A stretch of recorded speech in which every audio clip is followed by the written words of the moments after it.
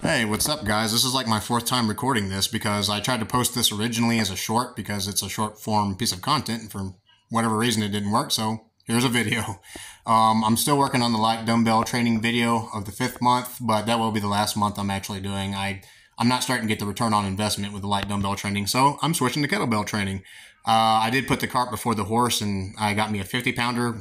Probably would have been just as fine using a 30, but oh well. I can say for sure that it's definitely challenging, and this is actually my first official kettlebell workout that I've recorded here.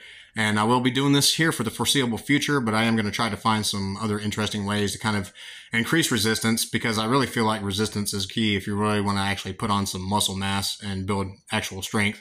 The light dumbbell training has its place, but I think for anybody that's of an intermediate or advanced stage of their lifting career, it's probably not the best one to go. Anyways, just want to give you all an update. Talk to you later.